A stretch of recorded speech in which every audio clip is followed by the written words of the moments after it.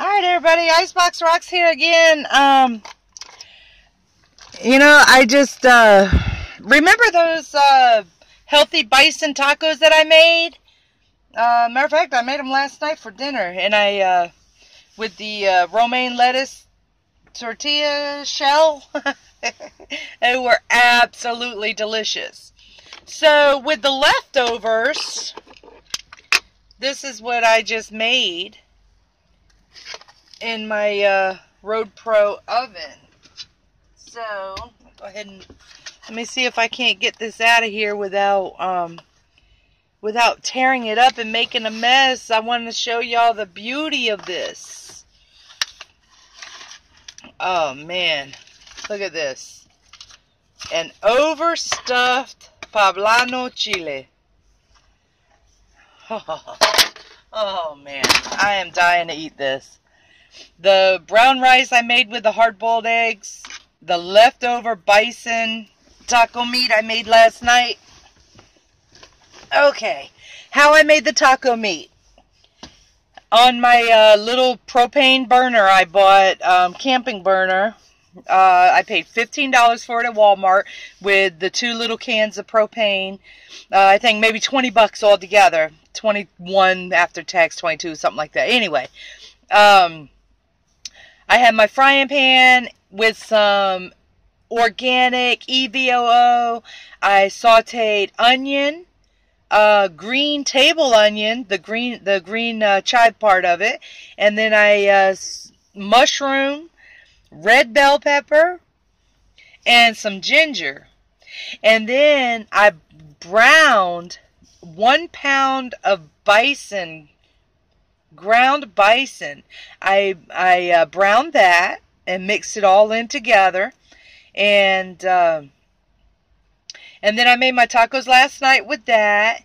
And today for lunch, I have this Pablano Chile. What I did when I cooked the hard-boiled eggs and the brown rice, after the eggs were finished and the brown rice was still in there, I set my Pablano Chile right on top of the brown rice to let the steam soften it up just enough, not too much, because you still want it a little bit firm, but it softened it up just enough so that I could cut the seeds out of it and slice it down the middle and mix some of the brown rice. I mixed about a half a cup of brown rice with maybe about a cup of that taco bison taco mix, and all together it made about a cup and a half of good food, maybe 2 cups, all swelled up.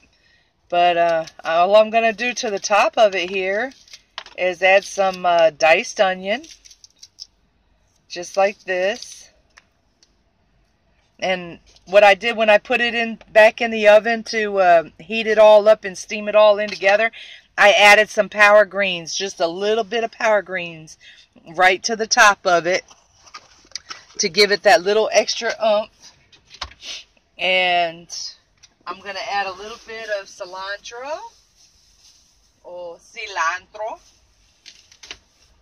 And let me go ahead and dice this up.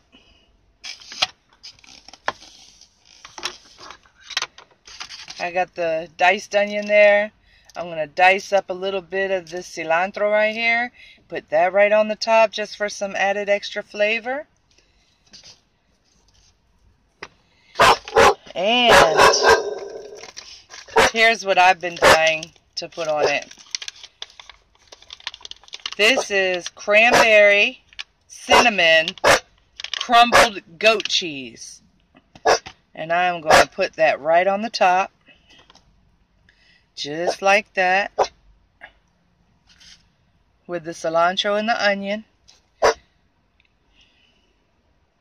How beautiful is that? That is gorgeous. Finger licking good. Now, just like with my taco, I'm going to squeeze a little bit of lime juice right on top.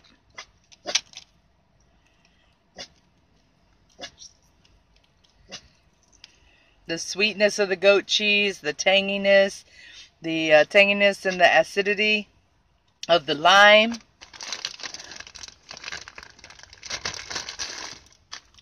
This is making my mouth water.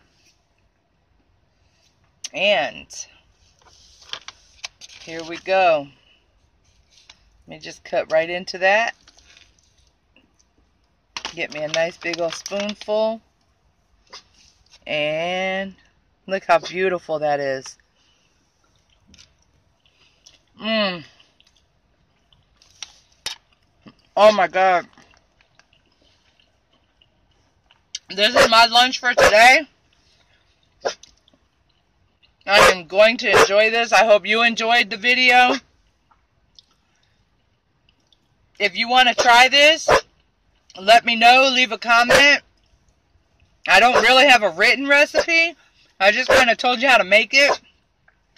I never really have recipes that I go by. I just kind of cook out of my head. But 9 out of 10 times it turns out really, really delicious. So if you're willing to try that, look at that. If you're willing to try it, let me know. And I'll help you out. Be healthy. Live life to the fullest. Stay strong. Like, comment, subscribe, share. Y'all know what to do. Peace. Thanks for cooking on my truck with me. Bye.